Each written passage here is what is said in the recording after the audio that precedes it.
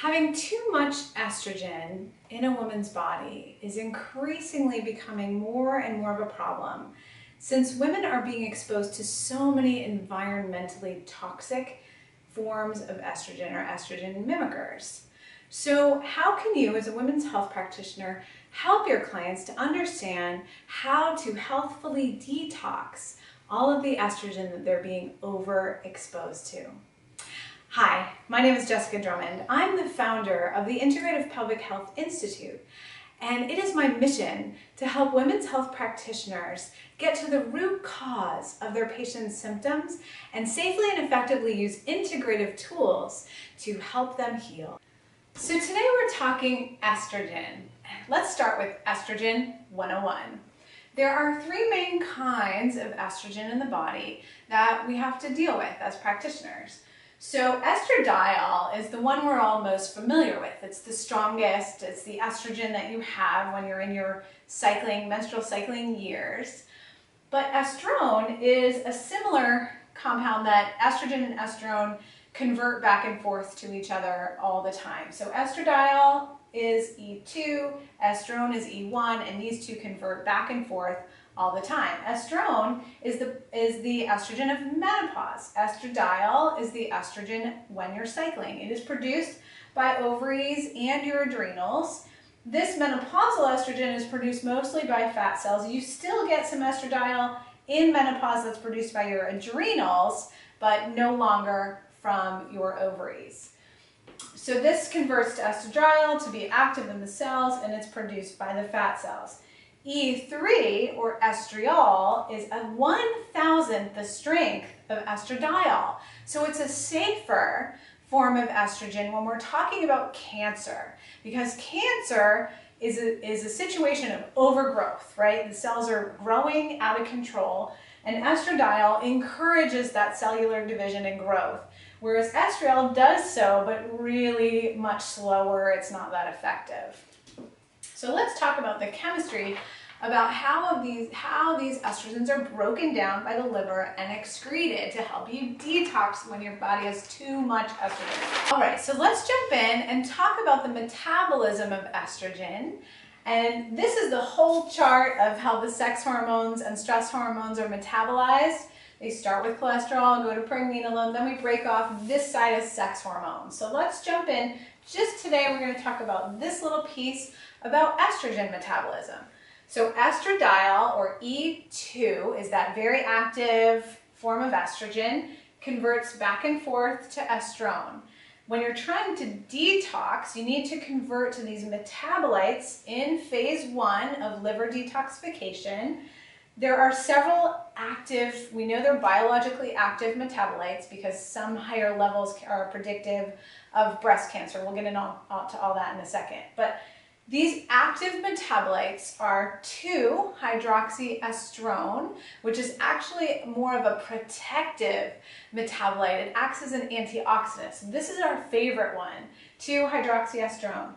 16-alpha-hydroxyestrone can be dangerous, has some correlations with higher levels of breast cancer risk, but there are also some new research that's showing some protective benefits of 16-alpha-hydroxyestrone too. So this one's a little bit of a double-edged sword, and that's the one that converts to estriol, that really inactive, kind of healthier form of estrogen. And 4-hydroxyestrone is, again, a little bit of a question mark in the research, but it's more active in a negative way than 2-hydroxyestrone. So let's talk about these metabolites of estrogen. Here's 2-hydroxyestrone. Among friends, that's known as the good estrogen. That's the one we want more of, the good estrogen metabolite. 16-alpha-hydroxyestrone, bad. That is related to cancer. And 4 is also bad, not as clear, but not good. So we want a higher ratio of 2 to 16. And because 2 is a great metabolite, it's actually an antioxidant, even more potent than vitamin E, according to some research that was published in the Biochemical and Biophysical Research Communications Journal a long time ago. This is a great antioxidant, and that's important because in liver phase 1 detox, free radicals are produced, which are bad for liver cells, and this can come in and quench those. Now, here's the thing. When you eat more cruciferous vegetables or take supplements that are from molecules that are in cruciferous vegetables called indoles, so a supplement is called DIM, or SGS, which is another supplement that comes from broccoli extract, essentially. So high levels of cruciferous vegetables or supplements that are like cruciferous vegetables, you raise your level of 2-alpha-hydroxyestrone, and that is good news.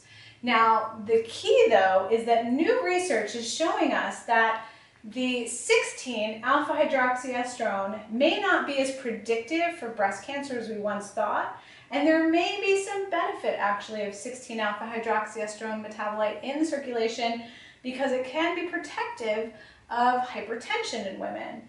So the jury is a little bit still out. New research is not as clear as the older research.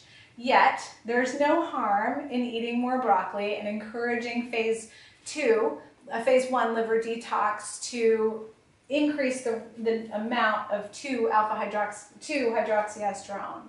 So a higher ratio of 2 to 16 is created when you have cruciferous vegetables or the supplements that are kind of concentrated doses of cruciferous vegetables. Now, the even more important thing, now that this research is a little more fuzzy about 16-alpha-hydroxyestrone, is we want to get these metabolites all the way out of the body because they're all metabolically active.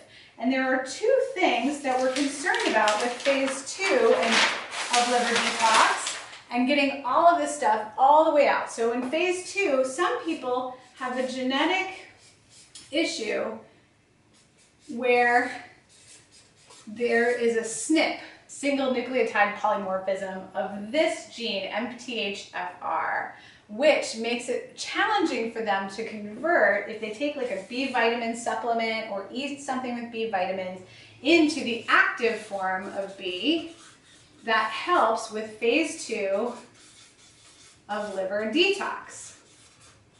So, and that's about 60% of Americans, actually fewer French people, which is kind of interesting to me because it's a little total tangent, but maybe that's why it's easier for French people to detox all that wine.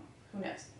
So, going on, MTHFR SNP, you need to then add active B vitamins if your clients are not completely detoxing estrogen. Maybe they get through phase 1, the metabolites are looking pretty good, but then they're not getting them all the way out. And the other two key things for getting stuff all the way out, don't forget, you gotta go through the colon and the kidneys.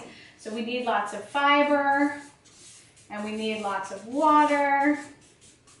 And phase 2 requires other nutrients that we can get into in another video. Again, liver detox can get complicated.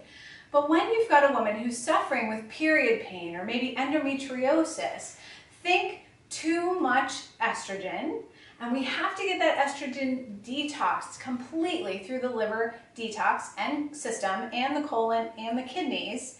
And we want to take a look at, and we'll save this for another video as well, but we want to take a look at what are the sources of estrogen that she's getting into her body. Why is she taking in too much estrogen? Is she using shampoos with chemicals that mimic estrogen or being exposed some other way in the environment? Because that's really important. Not only do we want to get the estrogen out, but we want to be careful that we don't put too much in, especially those environmentally toxic estrogens. So the bottom line is, if you have patients coming to you with symptoms of too much estrogen, painful periods, perhaps endometriosis, breast tenderness, water retention, even sometimes belly fat is an issue with too much estrogen, you want to be sure you're thinking through all the phases of liver detoxification to get rid of the estrogen. And you want to go back and think about why is she getting too much estrogen in to her body. And we'll talk more about that in the next video. So in the comments below, the number one thing I would love for you to answer for me today is, do you have a lot of patients and clients that are showing up with symptoms of too much estrogen?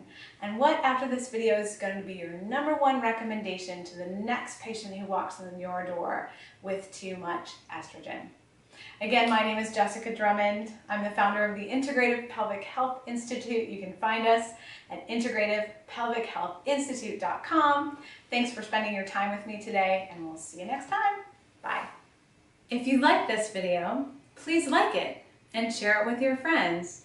And before you go to my website, integrativepelvichealthinstitute.com. Fill in your name and email at the boxes on the top right-hand side of the homepage and click submit. And before you go, I would love it if you would leave me a comment below this video. I love hearing from you.